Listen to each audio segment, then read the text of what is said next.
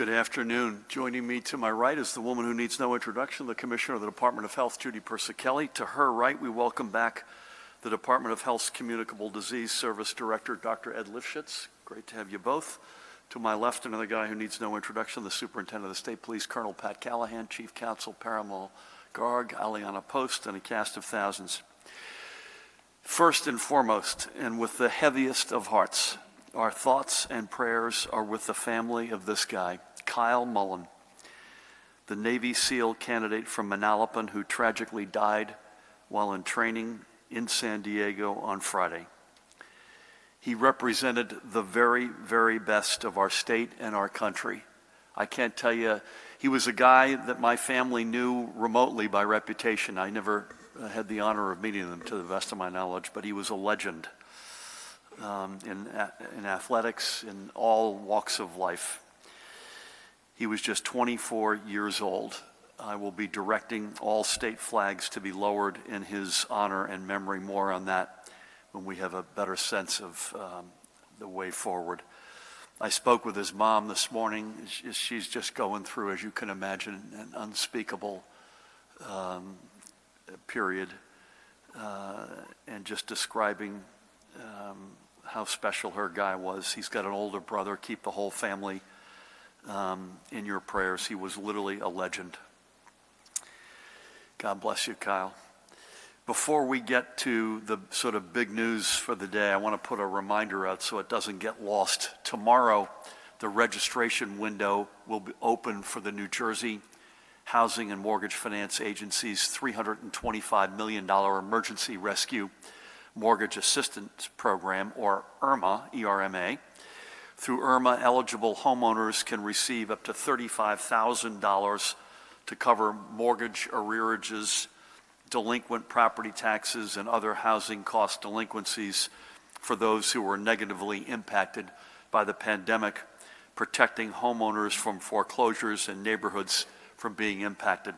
Free housing counseling will also be available to assist homeowners in applying for assistance, as well as guiding them through all available options and even working with their mortgage companies to get the best possible outcome. Again, the IRMA opens tomorrow, so I encourage you to visit the New Jersey Housing and Mortgage Financing Agency at NJ.com. That's NJhousing.gov, and click the link for the Homeowner Assistance Fund. Or you can call that phone number that's up there, 855-647-7700. Again, 855-647-7700. With that said, here is the announcement I know many of you have been waiting to hear. Because of the dramatic decline in our COVID numbers, effective Monday, March 7th, the statewide school mask mandate will be lifted. Additionally, we will lift the statewide mandate in all child care settings. Later this week, we will extend the public health emergency by 30 days to allow for this mask mandate to continue until then and then be responsibly lifted. As we have with other similar actions, we're announcing this with plenty of advance notice for our schools and child care settings, for our students and their families, our educators and support staff, to determine how this will impact them and to finalize any steps they may need to make in preparation. Masking continues to be an important tool to prevent the spread of COVID and should be used in many circumstances. In the coming weeks, the Department of Health will also be updating, under Judy's leadership, will also be updating its guidance to help school districts make the best decisions as to whether and when masks should be worn. I must thank the overwhelming majority of students, parents, administrators, educators, and support staffers who stood tall as role models ever since our schools returned to in-person instruction by wearing your masks day in and day out without problem or protest. You truly represent our highest New Jersey values of selflessness, community spirit, collective responsibility, looking out for others. You are the reason why we're ready to take this step. A couple of things to note. We are removing the statewide requirement that all students, educators, staff, and visitors wear masks while indoors, again effective March 7th. We are not removing the ability of individual district leaders to maintain and enforce such a policy within their schools, or any private child care provider from maintaining such a policy within their business should community conditions require. Likewise, any student, educator, or staff member or visitor who chooses to continue masking up while indoors may freely do so, and we expect that schools will take swift disciplinary action against those who may try to demean or bully anyone who chooses to wear a mask. We will not tolerate anyone being put down by exercising their choice to mask up. We can responsibly take this step given the continuing drop in new cases and hospitalizations from Omicron, and with all the evidence projecting a continued decline over the coming weeks. And we are also buoyed by the continued growth in vaccinations and the expectation that the vaccines will be made available to children under the age of 5 in early March. And we strongly encourage parents of school-age children to have your child vaccinated. Additionally, although I was quoted as saying it's not the 4th of July, I admit, but early March traditionally means the weather starts to warm up at least a bit, and Pat, you'll make sure that that happens, which will give schools a little bit more flexibility to increase ventilation, be more creative with that, and further decrease the risk of COVID spread. And perhaps most importantly, this is a huge step back to normalcy for our kids. As I mentioned last week, I had the honor of being with Arkansas Governor Asa Hutchinson on Meet the Press, and by the way, alongside Governor Hutchinson, I'm honored to help lead the National Governors Association. We're not, and we've said this many times here, we're not going to manage COVID to zero. We have to learn how to live with COVID as we move from a pandemic to the endemic phase of this virus. To be sure, we've known this for a long time, and we are optimistic that given the decreased severity of this new variant and the continued increase in vaccinations, that we are finally nearing this inflection point. I've said many times that we would act deliberately in all we do in response to the pandemic. The mask mandate has been part of a many-layered approach to being able to safely keep our schools open, because we know that remote learning is an inadequate substitute for learning in person. We have tried, as we've said many times, to meet the moment, not to undershoot it, putting lives at risk, or to overshooting it, only adding to mental health and stress that we know exists up and down the state. And the numbers bear out the effectiveness of this approach. You can see here over the past number of weeks. Yes, the overall rates of infection among all students and educational staff, regardless of where that exposure occurred, has dropped off significantly over the past month. And by the way, this is not with regard specific only to in-school. This is all COVID as it relates to students and staff. But since the beginning of the 2021-22 school year, there have been roughly, as you can see, not roughly, exactly 2,635 student cases, 503 staff or educator cases, and those were all spread across 465 specific outbreaks.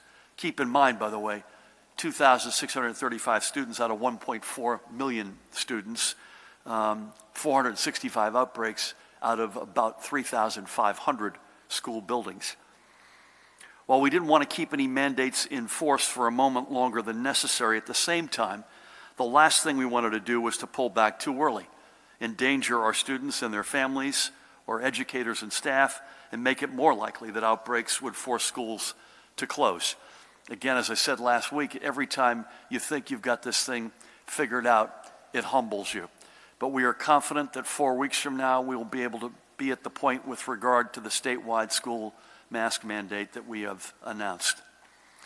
One of the things that I am most proud of, and Judy and her team, including Ed, deserve a lot of credit here, a lot of the credit.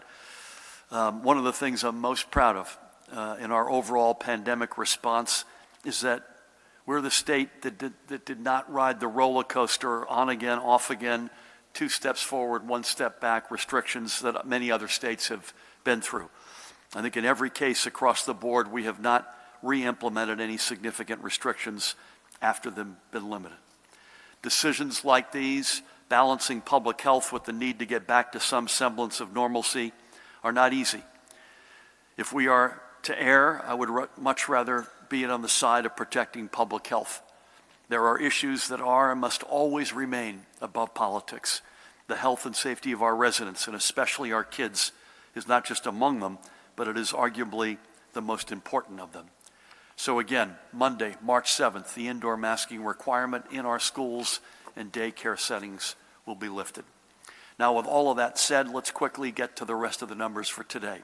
First, let's look at the numbers of newly recorded cases. We see the rate of transmission.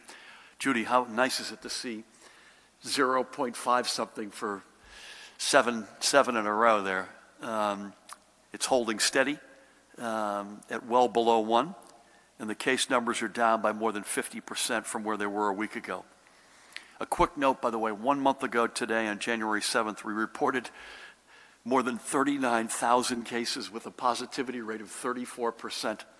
That's 1 month ago. And as we cross over to the numbers in our hospitals, we see these numbers continue to tail off as well. Overall, hospitalizations have dropped by another 1/3 over the past week. Again, going back 1 month ago today, we had more than 5,700 people in the hospital, and we were 4 days from our Omicron peak. We also see the ICU numbers and ventilator counts tailing off considerably, although we know that some of those numbers are due to that number on the bottom now, the numbers of deaths sadly reported by our hospitals. Those are not confirmed. Again, those are the numbers they report each of the previous 24 hours. And subsequently, these are the newly confirmed deaths. God bless each and every one of them. Again, those aren't, I'll just pick today, that is not 15 people who passed today. Those are the numbers of deaths, Ed, that have been confirmed today, regardless of when they occurred. Although increasingly and sadly, as we've gone through this pandemic, the team has picked up a lot of expertise and are much more quickly confirming these deaths. So these are, I'm sure, overwhelmingly from recent times. Finally, in terms of numbers, here are this morning's vaccination numbers, which, as I mentioned, are a significant reason why we can now prepare for the expiration of the indoor mask mandate in our schools. With more than 90% of eligible residents having received a first dose, we are among only 6 other states to have reached this milestone, according to the CDC. But again, while all the signs continue to point in a positive direction, we have to keep it that way. None of us should be taking anything for granted, and none of us should be ready to let up. We are moving steadily toward a return to a real sense of normal, and let's get there. Aliana, can you go back to the booster slide, or the vaccination slide? There's one thing that I think, Judy, I'd be remiss, and we'd be remiss, and you'd be mad at me if I didn't say it. The booster penetration continues to be way lower than it needs to be. And this is not, folks, by the way, there's an interesting piece this morning that I read. This does not break down on political lines like we've seen, sadly, the original courses have broken down on political lines. This is the 49% in our state who aren't boosted, and by the way, we're a lot better than most of America, looks a lot like our state. And I'm not sure I can understand yet why the lack of uptake is not stronger and better, but it is what it is, and that's the one area I think you'd want me to say we need a lot more progress. Okay, thanks, Aliana. So, as we get back to normal, we have to always remember those who will not be there with us when we do. And here are a few more of their stories. Today, we honor 2 members in the same family. I alluded to this last week. Vincent Apicelli Sr., he's on the left, the guy on the right, and Vincent Apicelli Jr. They both lived in the West Belmar section of Wall Township in Monmouth County. They were 81 and 52, respectively. Vincent Sr., by the way, I found out about this because I knew this barbershop was an institution, and I read about it in the paper. Vincent Sr. was the longtime owner and operator of the Belmar Barbershop, the mainstay considered an institution in the community. Vincent learned his barbering skills while in the United States Navy. His loss left a huge hole not just in his family and among his friends, but in the fabric of downtown Belmar, where nearly everyone knew him, and at one time or another, he had cut nearly everyone's hair. He passed on December 28th. Vincent Sr. met his wife of 53 years, Ellen. Where else? At the barbershop. Though she admitted she's probably the one person whose hair he never cut. They had 3 children together, daughters Tina and Kim, and a son, as you know, on the right, Vincent Jr., who everybody called Vinny.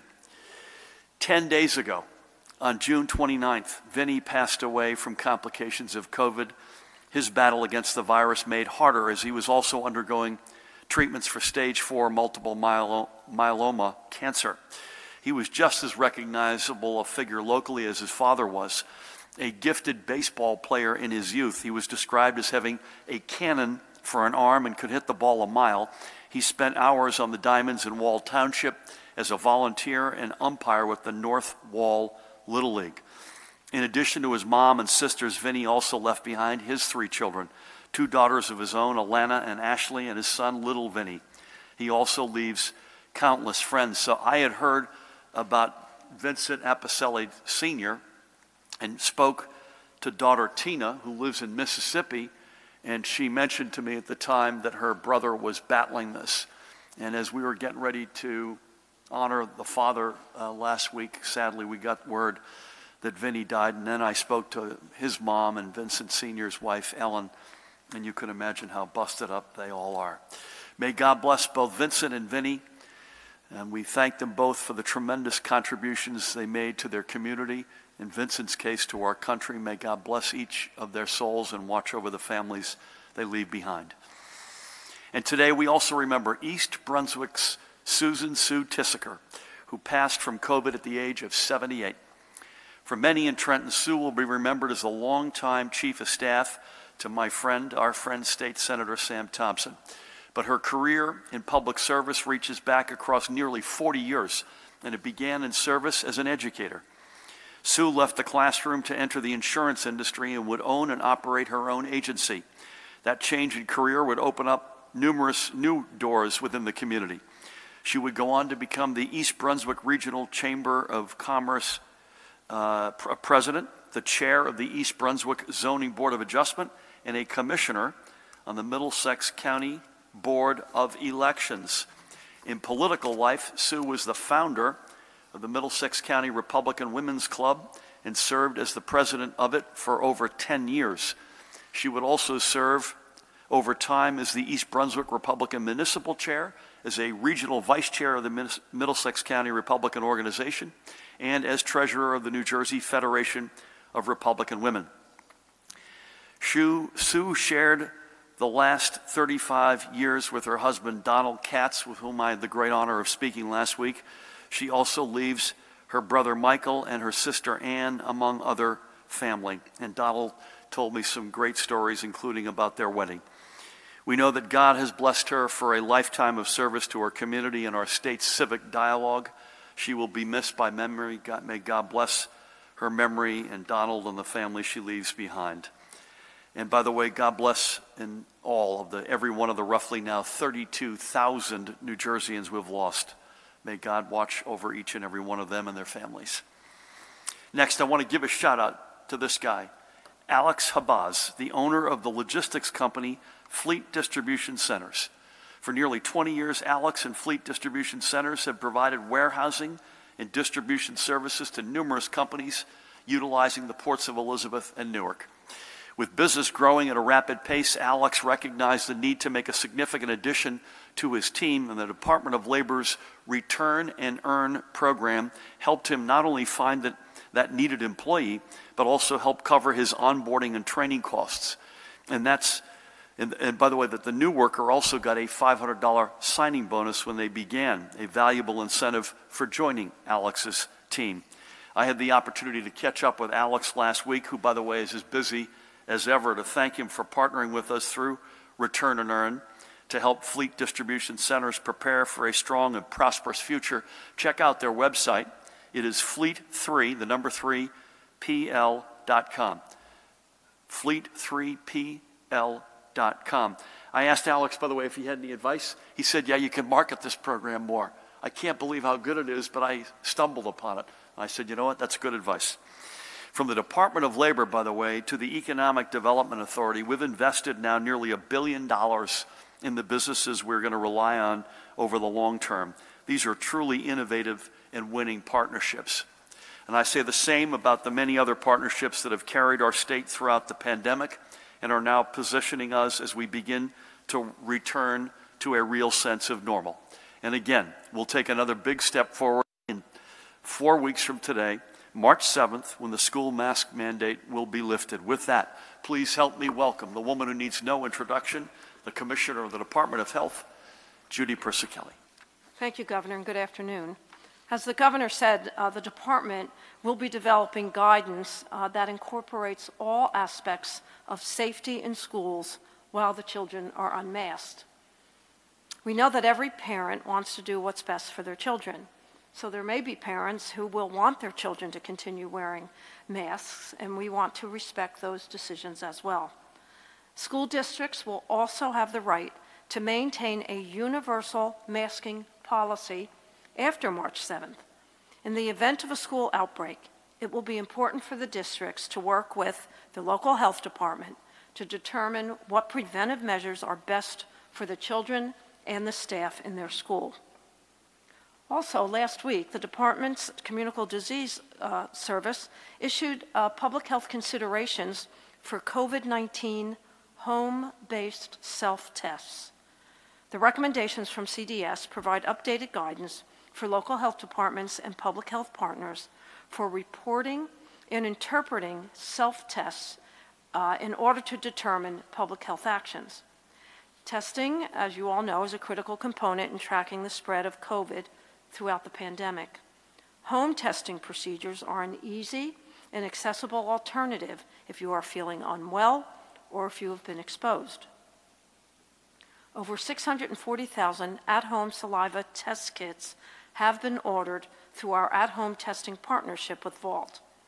Also, the federal government is sending at-home tests to those who request them online at covidtests.gov or by phone at 1-800-232-0233. Home-based tests include those where the specimen is collected at home under the supervision of a healthcare provider and processed in the lab, like the Vault saliva test, as well as those over-the-counter antigen self-tests like Binex Now, which are performed by individuals without any professional interaction. While home-based tests offer accessible testing and produce rapid results, these results may not be reported to public health authorities, which places the responsibility on the individual to self-isolate for the recommended period of time and notify their close contacts. Results from self-administered tests are also not included in the state's overall count of COVID cases, which makes it important that individuals who test positive on a self-test notify their healthcare provider or local health department if they do not have a provider, and if they have concerns and questions, to make sure they reach out to their health department or their primary care provider. Getting tested if you are not feeling well or may have been exposed to someone with COVID is a responsible thing to do, as is reporting your positive self-test results to a healthcare provider to ensure that you take the steps necessary to protect yourself and those around you. I'm also reporting that there have been a total of 182 cases of multi-inflammatory syndrome in children, MIS-C, in New Jersey to date, including an additional 7 reported cases since our last briefing. 5 of the children are currently hospitalized. Parents should contact their child's doctor or clinic right away if their child is showing symptoms of MIS-C, such as an ongoing fever, plus more of the following: stomach pain, bloodshot eyes, diarrhea, dizziness or lightheadedness, skin rash, vomiting, or confusion. Not all children will have the same symptoms. Please call a medical provider if your child is experiencing any symptoms that are severe or concerning to you. Additionally, the U.S. Food and Drug Administration Vaccines and Related Biological Products Advisory Committee, VRBAC, is meeting on February 15th to consider emergency use authorization of Pfizer's COVID-19 vaccine for children 6 months through 4 years of age. And now, moving on to the daily report, as the governor shared, our hospitals reported 1,910 hospitalizations of COVID-19 positive patients and persons under investigation last evening. At the state's veterans' home, since our last briefing, there have been 5 new cases among residents and 1 COVID-related death at the Menlo Park home. Our state psychiatric hospitals, we have 1 new case among residents in Trenton and 1 new case at Ann Klein. The daily percent positivity as of February 3rd for New Jersey is 6.76%, the northern part of the state 5.08%, the central part of the state 7.95%, and the southern part of the state 9.22%. So that concludes my daily report. Please continue to stay safe. Let's get vaccinated, get boosted to protect ourselves, our family, our friends, and our children. Thank you. Judy, thank you for all. In the interest of time, we'll move right along. We got a big crowd with us today. Pat, any postmortem on the storm on Friday? Any color on what's out there now, and what do you got at the end of the week, and any other matters you've got? Good to see you. Thank you, Governor. Good afternoon. With regard to Fridays and the Saturdays, we had troopers handled 168 accidents, almost 400 motorist aids. We did have a couple tractor-trailer accidents for those drivers that failed to heed the commercial travel restriction. That was lifted Saturday morning at 8:30, and I have confirmed that those drivers were issued summonses for being in here against the travel restrictions. As far as today, we're still watching rain, sleet, and snow. Concerned about the ground temperatures for tonight, but DOT is doing a phenomenal job out there. Also looking at a possible cold front Friday and Saturday, which hopefully doesn't bring with it any precipitation. I just wanted to thank the CDC, HHS, and FEMA for their efforts on both the Galloway and East Orange testing sites in supporting our testing. And I'll just end with the acute care strike team that's in helping University Hospital. Has about 2 more weeks left supporting University Hospital, and we don't anticipate extending that, and I hope we don't have to. And there is the winter weather advisories across the state have all been lifted, with the exception of Western Bergen and Western Passaic counties, which are in effect till 3 o'clock this afternoon. Anything at the end of the week, or is it too early to tell? It looks like it's going to be cold, but as far as precipitation, it looks like hopefully nothing to be concerned about. Okay. Thank you, Pat, for everything. We'll start over with Matt. Before we do, unless Aliana tells me otherwise, we'll be back here a week from today at 1 o'clock.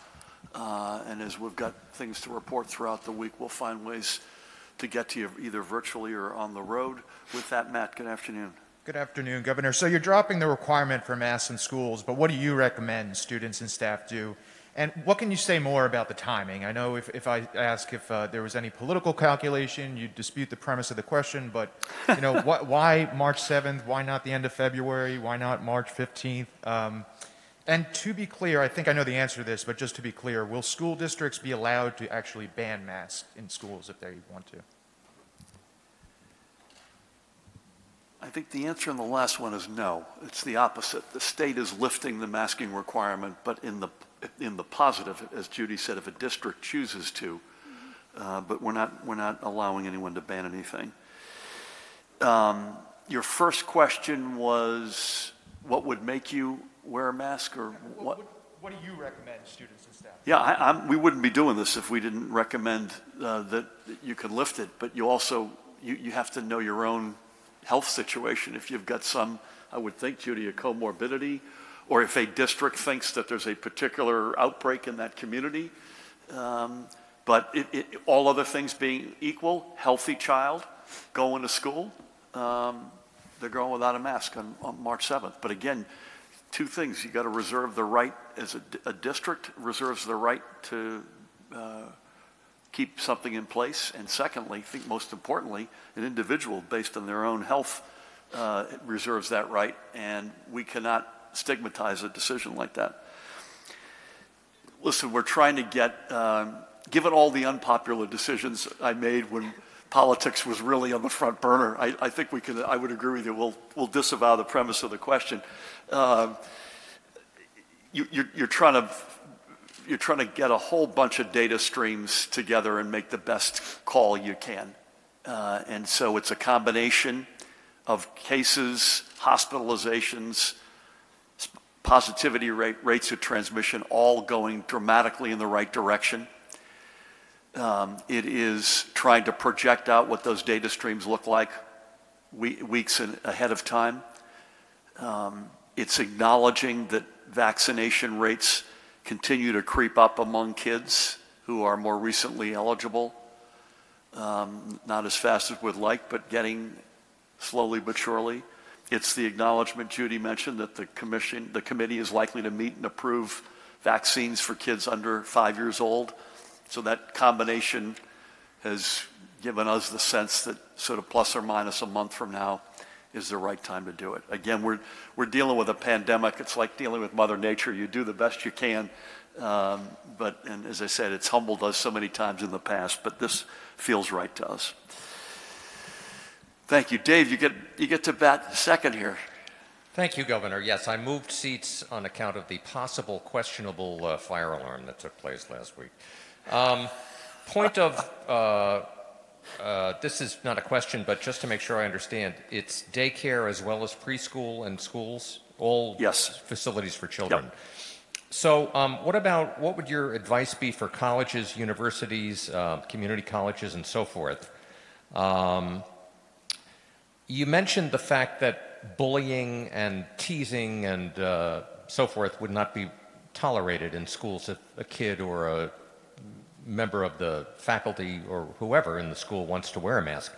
Why not just decide this is a statewide mandate that's being lifted and end it for everybody so that we don't open the door to these different situations? I think I know the answer, but I'd like to get your sense of that. If we're dropping the school mask mandates, what about the executive order that forbids people to return products at supermarkets?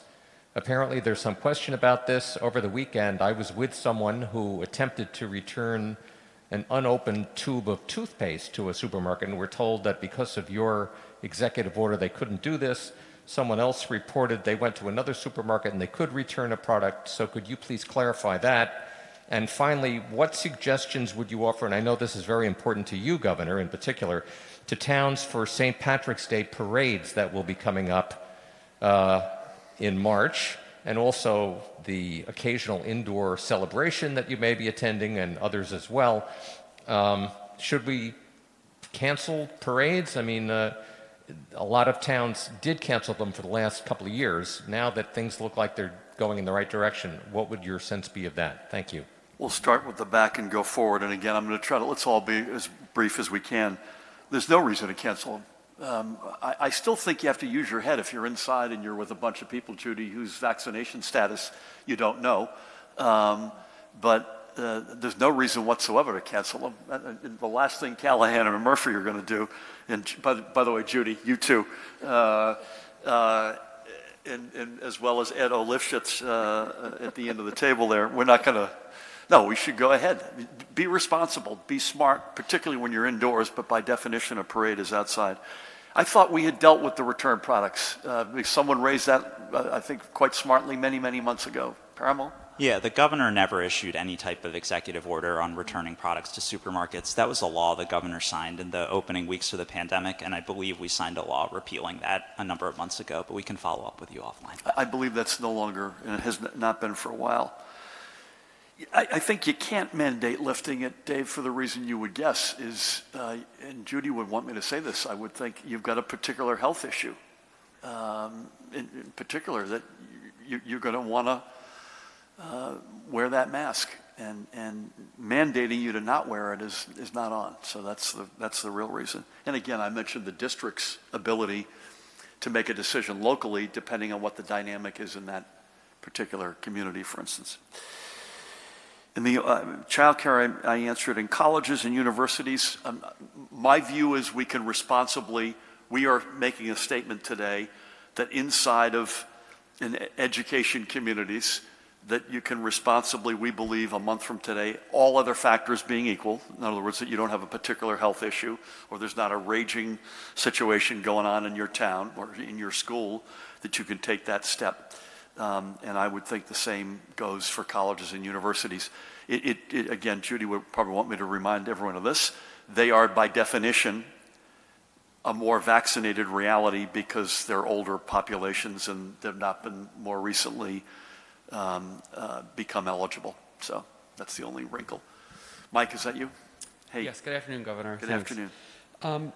I believe in January there were almost 2,400 deaths from COVID, which I think is the highest point or highest number since May 2020. You know, keeping in mind that deaths can be a lagging indicator, did that give you any pause in lifting this mandate? And if not, can you talk about why not?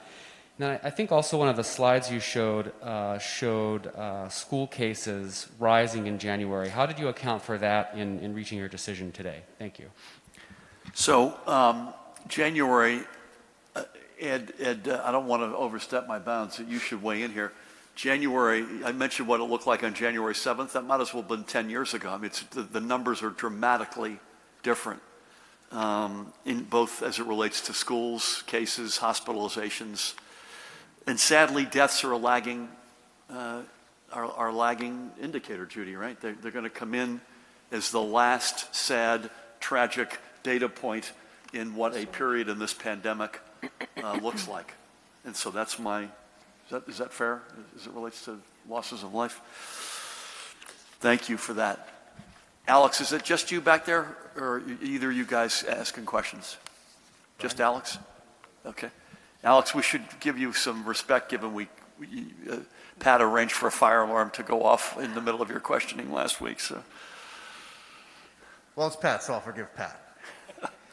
For Dr. Lifshitz, I'd like to ask, why is the school mask mandate being lifted 1 month from now? How do we know what conditions, for better or worse, are going to be in regards to COVID 1 month from now? Why not lift the mandate today if conditions are improving? For Commissioner Persicelli, I'd like to get your reaction to the Comptroller's report that examined nursing homes, that showed that 15 of the worst nursing homes in the state continue to operate without any repercussions virtually, including receiving millions and millions in Medicaid dollars.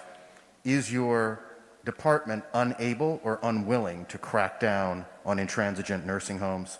And I'd also like to ask you a clarification about something you mentioned before about the school mask mandate. You said that in the event of an outbreak, certain procedures might come into place.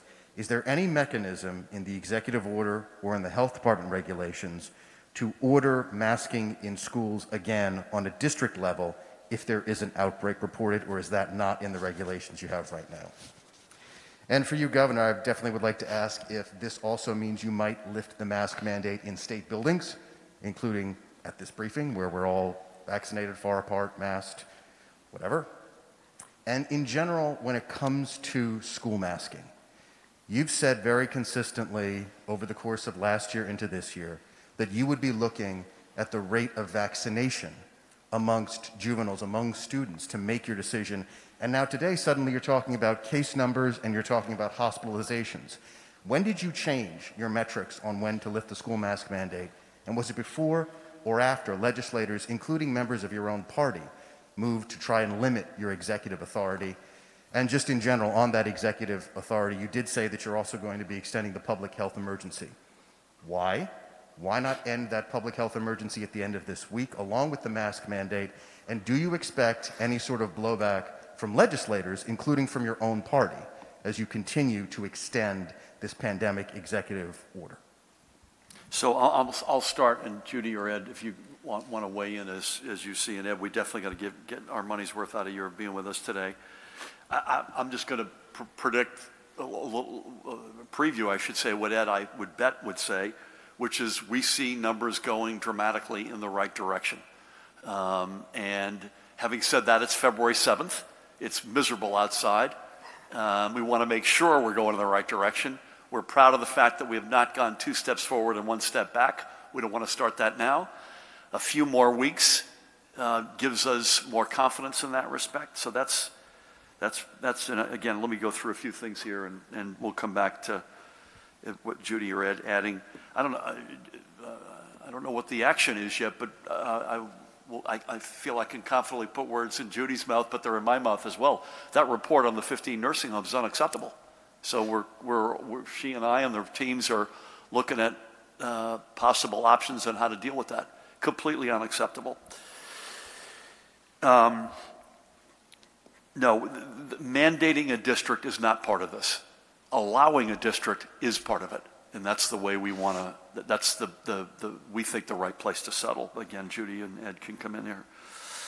State buildings, masking, nothing to report now, but we started talking about that just generally this morning, so that's no news to make there. But at a certain point, if you really continue to think you're in the right direction, you want to be able to keep taking steps. Most of what's left at this point, Alex, is federal. So trains, planes, buses, any healthcare setting, Judy, long-term care, that's all federal masking requirements. The one really big one left is our state buildings, and that's something that you can assume that we'll be looking at. No, rate of vaccination, it is an either or. It's a whole series of data points that we've been looking at, and that is one of them. And by the way, in the additional one, which is Judy referred to, the expectation that the federal committee would approve a vaccine for the under 5. They're meeting again when, Judy? February 15th. Feb 15th, so that's a week from tomorrow. So there's not a change. It's just sort of, we always say this, there's a series of data points that we look at, data streams that we look at, and that's one of them. Yeah, the executive authority was not, that's not a factor here. I had a very good discussion with legislative leadership, the Senate President and the Speaker, Paramount Thursday night. That's all right. Very, very good discussion. As a general matter, I think we have all, including yours truly, we have all, again, we want to, when the dust finally settles, we want to do a comprehensive, independent, smart post-mortem, and part of that is clearly, did Judy, did I, did Pat, did we have the right tools at our disposal? Was the balance proper among various branches of government? We are very much open to all of the above, and I think they've indicated they are anxious to do that as well. So I don't know how, we have to at least let Ed say something here. Ed, how did I do, and anything you want to add? Well, I think you hit the nail on the head there, yes. While we do not have an entire crystal ball, I do not know for sure exactly where we're going to be in a month. Certainly the past, the way that Omicron has surged through other countries, how we've seen it surge through New Jersey, with the warmer weather and other things coming, how we've seen things happen in the past, it is a reasonable assumption that cases will continue to decline, at least for the near future. I do want to add, as we've been talking here about lifting the mask mandates and so forth, it doesn't mean that the virus is going away. Nobody's asked a question about endemicity or those sorts of things, or what that might look like or what that might mean. But I do think it is important for people to realize that while it's appropriate to begin doing things like loosening up so that people can go about more normal lives, the virus will not have disappeared. It will still be around. People still need to make reasonable decisions and take reasonable protections, first amongst those, getting vaccinated. Also, sometimes wearing masks in appropriate situations, ventilation, all these other things that we've been talking about for years. So we're certainly in a whole lot better place than the state was, well, much, much better than 2 years ago and much better than a month ago. And we're heading in the right direction, and that's all good news. And I hate to be kind of a little bit of the Pollyanna, but we do have to pay some attention to the fact that our actions do influence this virus going forward as well. Yeah, this is not a declaration of victory as much as an acknowledgement that we can responsibly live with this thing. Judy, is that fair? Yeah. Anything you want to add, or are you good? I think it's important that we start operationalizing all of the techniques that we've mandated over the past year into our daily lives so we can move fast, constantly responding, or reacting, I should say, and hoping that people respond appropriately. Well said. Thank you for that. Sir. Sir, good afternoon. Good afternoon. Governor, what is your response to school superintendents who said they don't feel qualified to make health-related decisions at the district level and would prefer that the state make the rules? Doesn't this new mask guidance put the burden on them instead of the state?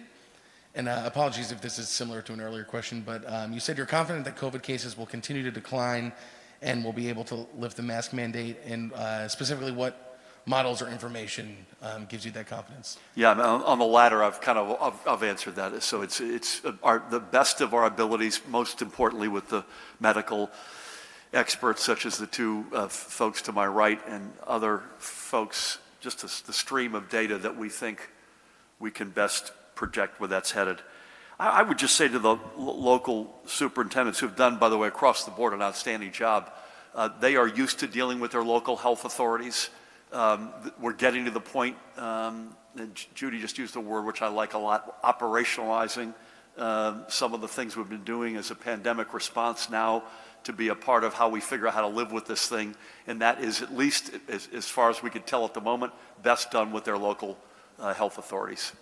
And I have one more for you, too. Real quick. From our friend David Cruz. The Senate President says he supports an effort to look at the Emergency Health Powers Act of 2005, which you support having to get approval from the legislature to declare and maintain an emergency declaration. Yeah, again, don't be mad at me. I think I just answered that. We all want to look at this and figure out whether or not we have the right tools at our disposal, whether or not it's the proper balance among branches of government, not just the Senate President. Count me in. We want to have that and really assess in the, hopefully when the dust is settled, how many times have we said that, Judy, that those of us up here, as well as the legislative leadership, had that as precise and as in balance as possible. I can't see who's in the back. Please, yes. Hi. Is the state going to provide guidance to schools for other COVID-related restrictions, such as quarantines and testing? Do you see any obstacles to mask policies on the local level? You've mentioned vaccine rates as a reason for lifting the mandate, but only 1 in 4 children ages 5 to 11 is fully vaccinated. How is this a justification? Does visitors in schools include spectators at events? If not, when will that requirement be lifted? And for the commissioner, is the state concerned that their recommendation to follow CDC guidance that says children and staff who are not boosted should quarantine if exposed will lead to more absences? Okay, I think I got most of that. To the last question, as well as the first, there is guidance that Judy and her team will be formulating over the next number of weeks. That'll be quarantining.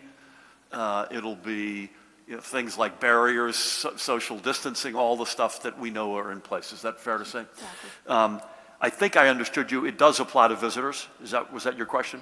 So does that include spectators at sporting events, plays, and things like that? Yeah, the answer is yes. Again, I think I answered this from Alex. Vaccine progress is a data point, a data stream that we look at very carefully, but it's one of many. And it's not just progress, where we know we need to make more, but it is also the fact that we are expecting the under 5 cohort to become eligible for a vaccine. Did I get most of what you said? Is that, you good with that? Okay, thank you. Daniel, how are you? Good. How are you doing, Governor? Good. Good. Any thoughts on, this is off topic, any thoughts on New York overtaking New Jersey last month for sports betting and predictions that they'll do better than New Jersey for the Super Bowl? Does New Jersey risk losing its status as the de facto leader of sports betting in the Mid-Atlantic? Who do you like in the game, by the way? Whatever team wins. Okay. Whatever you do, don't go out on a limb. All right. You previously mentioned... Rams by 4, by the way, is the line. All right. You previously mentioned potential action in your budget on taxes and affordability. What are those, and do you intend for taxes or spending to go down in the upcoming budget? You touched on St. Paddy's Day, but that's in a month, and the Super Bowl is in a few days, and COVID, even though Omicron is getting better, it is still a big presence. Is it safe to do pre-COVID celebrations for the Super Bowl? That's it. Thanks. Okay. I think we thought from moment one that assuming New York legalized sports betting, that it would take a chunk out of our book of business. That was always our expectation, and that's what's happening. You have, and you know this because of the unique angle you have countless folks who literally had been crossing the George Washington Bridge placing a bet inside of the four walls, maybe at the Meadowlands or in their car online, and going back to New York. That presumably a good amount of that traffic will cease. That does not mean that we still won't have a very good book of business.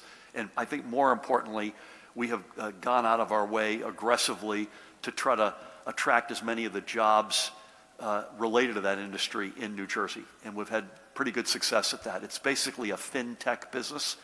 New Jersey's kind of the fintech capital in America. A lot of middle and back offices are in New Jersey of the big Wall Street firms, and that's allowed us to piggyback off of that. No news on the budget other than affordability. First of all, I've committed to not raise taxes, and we will not raise taxes. Can we find ways to make the state even more affordable as opposed to not just go up, but you can do some things to press them to go down? We hope we can. No news to make, but that's something we're constantly looking at. Judy, a year ago, it was a big part of our pattern, and I'm glad Daniel asked it. Again, this is like an indoor St. Patrick's gathering. Yeah, and Ed said this, it's still in our midst, so use your head. Use your head, right? If you're with people indoors, have fun. There's no reason to ban anything. Enjoy this thing. Whether it's Super Bowl, St. Patrick's Day, whatever it might be. But be smart about it. And that's, I think, what we can ask folks, right? Okay. Carly, is that you? Yeah, thank you, Governor. How are you? I'm doing well. The CDC is still recommending school masking. Why deviate from their recommendations now when New Jersey's been in lockstep with the agency during this pandemic?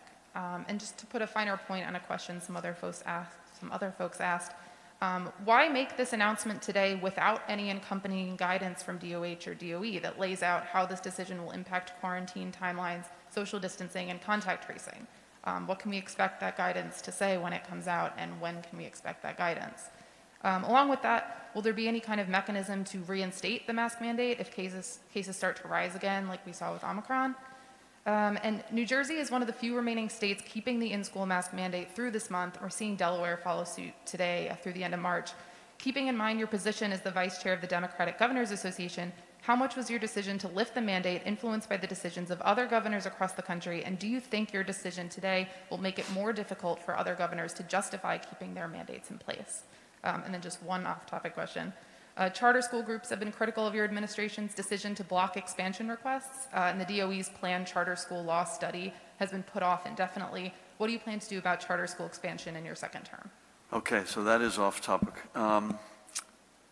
Here's the challenge. We have, and by the way, thanks to Judy's leadership, we have been in virtual lockstep with the CDC. Here's the reality, and I saw this up close last weekend in Washington with 39 or 38 other governors.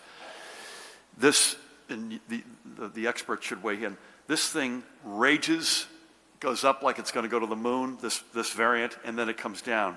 The fact of the matter is we got hit among the first handful of states. Our reality is dramatically different than a lot of other states right now because we were so early on. So this is one where we feel like we can responsibly, because we've gone through it first, we can responsibly take this step. The guidance very simply is because we've got time on the clock and there's no reason that we have to have it ready for now. Judy has the luxury with Ed and team to be able to war game this now over the next several weeks, right? And that more time on the clock on this is always good news. You have to leave any option on the table. I've said this many times. We've said it many times. If this thing takes a crazy turn 6 months from now, you've got to leave options on the table, and we do. To what extent were we influenced by others? Was your question? Zero. Literally zero. We're influenced by the reality in the state right now. Obviously, we take, if there are best practices elsewhere, obviously the feds matter to us greatly, but this is being done because the collective we believe it is the right, responsible thing to do in New Jersey. I don't understand. You'll have to, Carly, at some point I'll have to ask you offline why all of a sudden there's this big buzz around our posture on charter schools. It takes my breath away. Sometimes folks write the article before they bother to check the facts. I believe 23 charter schools requested renewal. Every single one of them was approved. I believe that's something like 23,000 seats. I believe, and I don't have all this exactly, but ballpark of the 23, 11 not just wanted a renewal, but wanted expansion. 11 of the 23. We approved 6 of the 11. Another plus or minus 1,000 seats. So the fact of the matter is we have from moment one have said we're not about labels. We want to make sure the data that we all make these decisions on across the spectrum of schools, whether it's charter, district, magnet, private, whatever it might be, that we're all reading from the same set of facts. But we're not into labels. If it's a high quality, top performing school, regardless of what type of school it is, and we're getting our kids educated in, by the way, the state with the #1 public education system in America, we're not, we've never, ever been hell no charters. We just don't get it. We're not in the middle of that. We call these things as we see them. And so for the life of me, I don't get it. But it is, some folks have an agenda and they want to write about it and talk about it. And I will tell you, we do not. We want to educate kids the very best way possible in America, and that's what we're committed to. Okay, I got to get off the soapbox, Judy. Judy, thank you. Ed, thank you. Pat, as always. Paramel, Aliana, the whole team. Ruth had the mic today. Big step. This is a big step. We believe it is a step that we can take responsibly, that the runway is a responsible runway in terms of time. Judy and team will be working on the guidance. And again, the more time they've got on the clock, the sharper and better that guidance will be, and more consistent it will be with meeting that moment when we get there. Please get vaccinated. Please, please, please get boosted. Please, by the millions, you've done the right things, folks. Hats off to each and every one of you. We'll be back here a week from today at 1 o'clock. Thank you.